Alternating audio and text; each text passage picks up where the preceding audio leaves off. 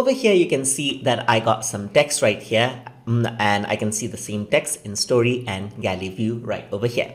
So as you're working along, you might have multiple stories right over here, and you can see that you have an option to collapse the story as well. So that actually brings out the story right over here. You can click it and you can see that you can collapse the story out over here in galley and story view over here. In layout view, you can see that I got the same text, and I can zoom in and zoom out over here quite easily as well.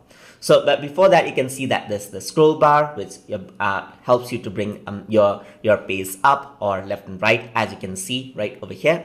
Or you can go over here and press Alt and use the scroll mouse button to zoom in or zoom out right over here.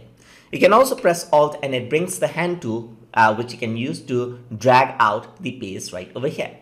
Alternatively, to zoom in, you can use the zoom tool right over here. Click and drag this around and it zooms to the area which you click and drag. And if you want to zoom out, you just go around over here, press Alt and click over here to zoom out right over here, just like that.